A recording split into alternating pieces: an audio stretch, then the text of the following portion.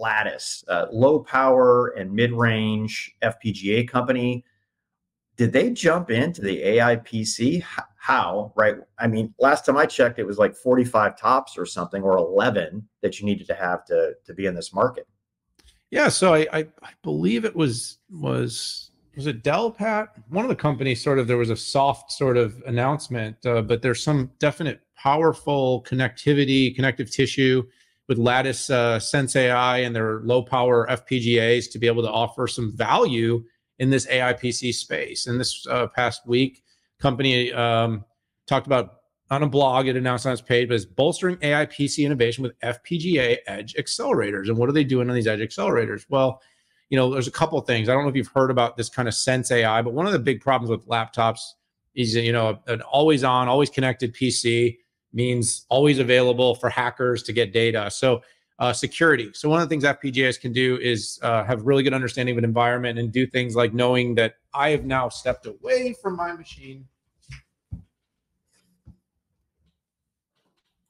I was going to stay away for a while just to make you nervous.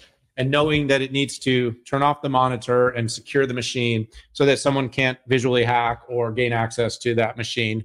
That's something an FPGA can do. Another thing is, you know, when you're not on the task or using it, it can create screen brightness in real time.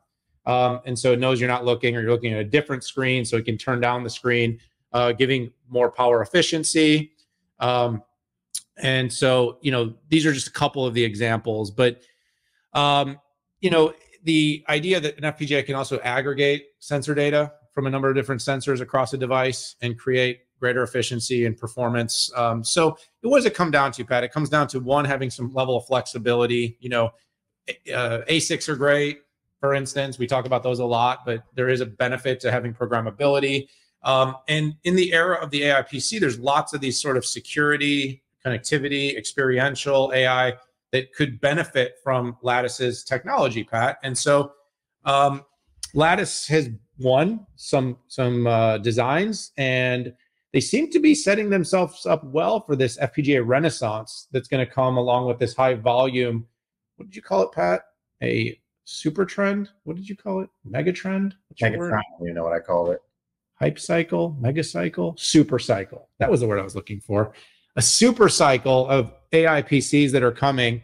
And with Lattice, it seems to be a great opportunity. Now, this is a company that sells to Dell, sells to Lenovo, works with LG, I believe Google. So a number of different device makers already partner. I'm not saying they're all going to be using this straight away, but it seems to me that Lattice is finding a strong way to get the FPGA tied into the AI PC experience. And by the way, bonus topic, 7.5 is back.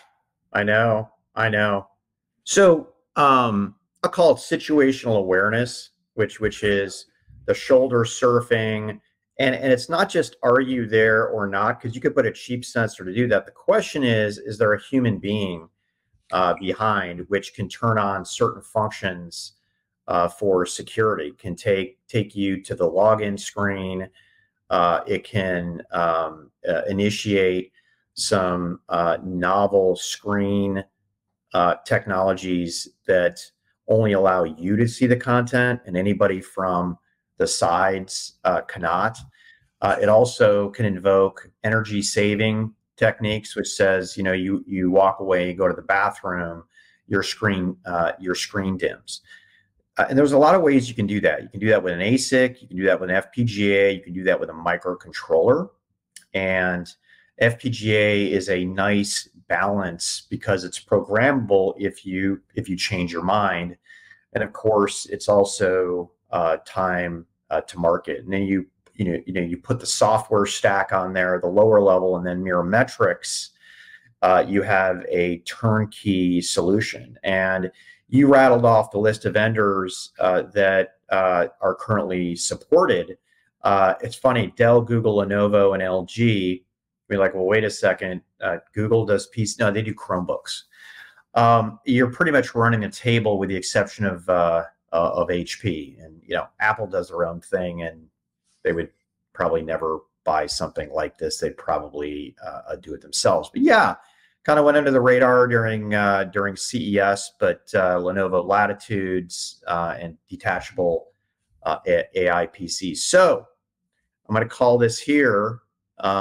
Lattice is in the AI PC game, and while processor manufacturers are struggling a little bit as the market has dipped, because 3 years ago during the P, I'm not going to say it because I don't want to be filtered, that demand went down. But I think, I called it on stage at CES. The super cycle is going to begin. It's going to start in the middle of this year. And then for the next 2 years, it's gradually going to get larger to where you could have 75 to 80% of all notebooks, AI PCs, and half of desktops. So PC market is going to cook in the future for sure. And let's add in the Windows 10 support that goes away very soon, and those enterprises are going to have to move to Windows 11. And very rarely do they just do an OS upgrade. They do a complete system purchase.